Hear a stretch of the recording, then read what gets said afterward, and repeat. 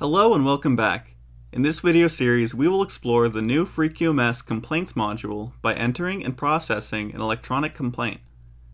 This complaint will concern a purely fictional medical device product. The complaint process, although not identical, is roughly the same for ISO 9001, AS 9100, IATF 16949, and other quality system customers that field, investigate, and act on complaints. A crucial difference, as this is a medical device complaint, will be the completion of the reportability assessment activity within the complaint module, where a determination is made as to whether the contents of the complaint must be reported to authorities. This initial video, part 1 in the series, will walk through creation of the complaint record and completion of scope and complaint item fields.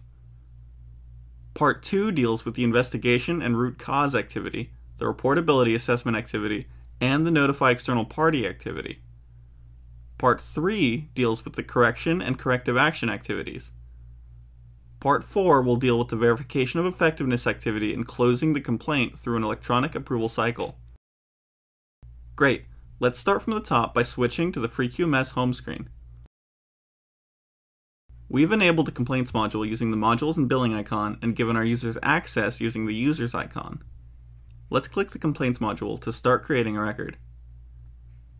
Next, just as in every FreeQMS module, we'll click the Create Complaint button. We'll fill out our fictional complaint. Any resemblance to real-life companies or products is coincidental.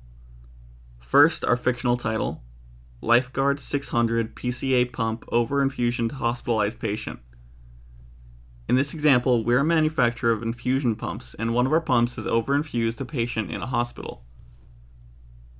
Complaint type, we'll spoil it for you. This will eventually be a reportable complaint so that all FreeQMS activities are covered. We've not yet investigated or made a determination on this complaint. Coordinator, our logged-in user, although processing this complaint could certainly be assigned to another user. Complaint status will be open. And aware date. In the real world, it's quite common that a medical device company will field a complaint before creating the complaint record within the quality system. So, for example's sake, we'll put the aware date as 2 days before today's date. Our fictional company's procedure says complaints must be processed within 30 days of the aware date so that any reportable events are completed on time. Therefore, we'll select a date 30 days from the aware date. Legacy Record ID. Our company uses FreeQMS to generate automatic complaint dates, so we'll put NA here. Problem statement. This is a very serious complaint involving our overinfusion of morphine to a hospitalized patient. Our problem statement is as follows.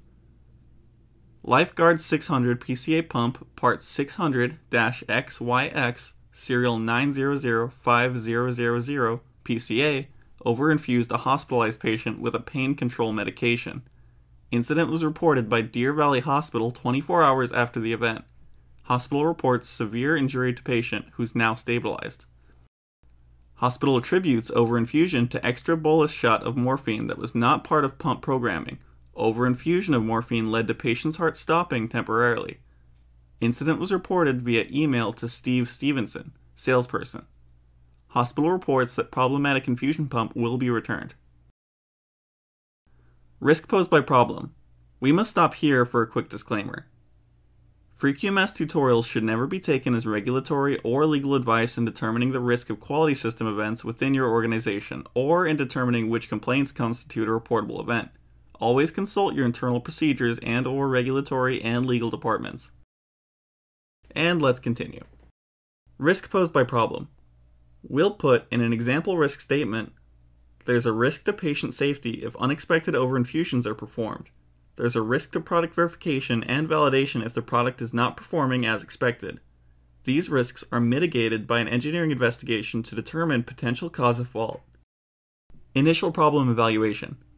We will enter a variation of the FreeQMS tooltip. This record constitutes a complaint because there is a risk to user safety. Now let's pause. Some companies may be more conservative and not wish to state that any customer feedback is a complaint before internal investigation. If this is the case for your procedures, then it's always possible to scroll up and mark the complaint type as feedback until your investigation is complete. For this example, we'll leave it as a complaint. Justification for or against further evaluation.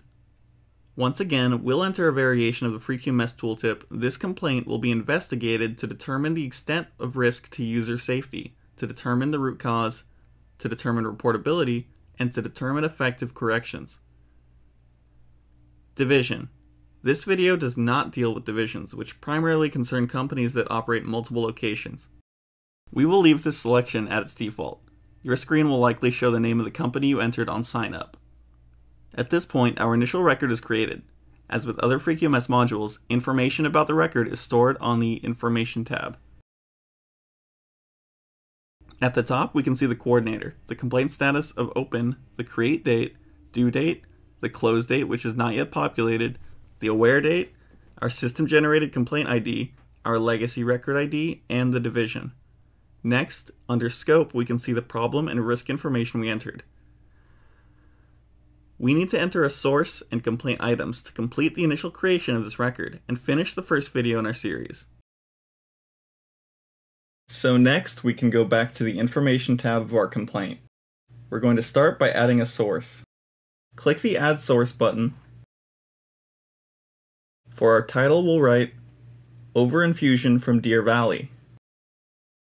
Here in Notes, we can say, Received email from Deer Valley Hospital, documenting a patient's overinfusion of morphine via our product, Lifeguard 600 PCA pump, Part 600-XYX, serial 9005000-PCA.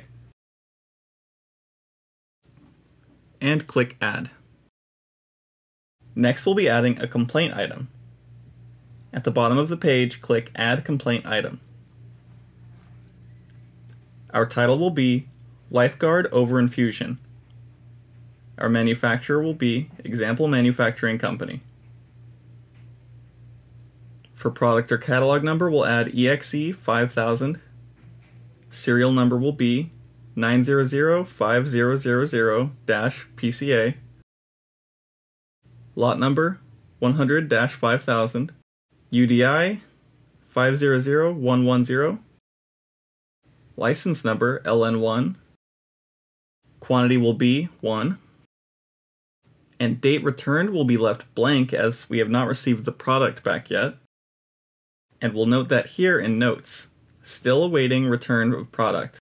Deer Valley Hospital has been in contact to arrange return of product. At the bottom of the page, we can click Add. And this concludes part 1 of our video. Continue on to part 2 to see the next step in the process.